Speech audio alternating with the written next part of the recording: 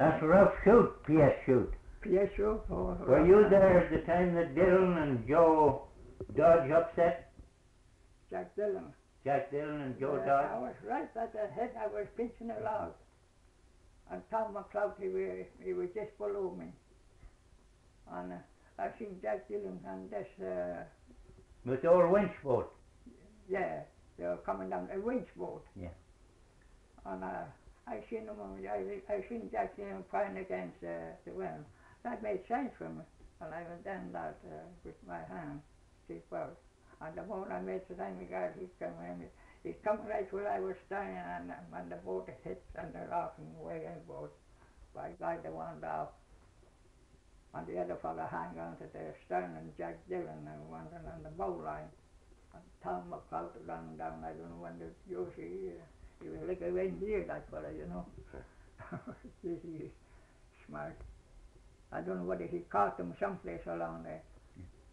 But he saved them anyway. Yeah. They were putting it all in the boat of them. Jack Dillon got up on the bottom and he seen Joe and he caught Joe and pulled him up. And he turned over again and he caught him the second time and pulled him up on the boat. You know, for being an old foreman, there were no boatmen.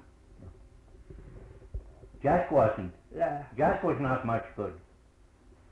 Paddy was good. Up one time, he had a bunch of Calaboga lads. Ty Cologne took a boat from Kenwashute here. I didn't take any. They were wanting me to take the boat there. There was 2 boats there at Kenwashute. I said, no, I don't want any. I said, I'll follow the shore. So he took one, and Abe Sharbat another one.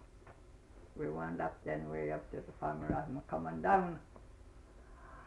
And Abe Sharbat ran his boat over PH Route. And there come another little rock, which I think what they call the rifle. Rifle. Well, it's called rock. Yeah. And Ty Cologne got out of there. And so Paddy they come along, he says, I want you to run your boat down, he said, down on PH Road. He says, Paddy says, I'm not running PH Road. He says, I never run there.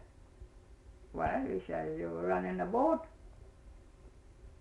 He said, there's no potash. Oh, yes, there must be potash someplace. Well, he says, I'm not running it. So Paddy come over, he said, will you run that boat?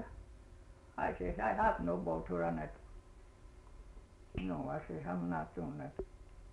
So he tried to get somebody else, and he couldn't get nobody. And of course, Ty Cologne, I thought he was going to fire him, but he didn't. No, he said, Paddy, he says, I'm telling him, I'm not running that boat in PH Road. No, he says, I never run there. He says, I might go through all right, and maybe not, but he says, I'm not trying to run there. So Paddy come back to me the second time. He said, you take the bow, Moses, and I'll take this one. I said, no, sir. I said, I have no boat. I said, and I don't want to bother a boat from here down. I'm not running there.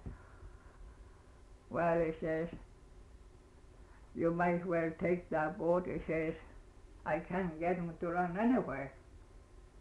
He says, you won't run no place. I don't know whether he was coward or what, or just contrary, I don't know. But Paddy didn't quote me. Well, he says, you'll make more money, Moses, if you handle that boat. Oh, I said, there's very little in it. I said, I just as soon as be a spare man as anything else.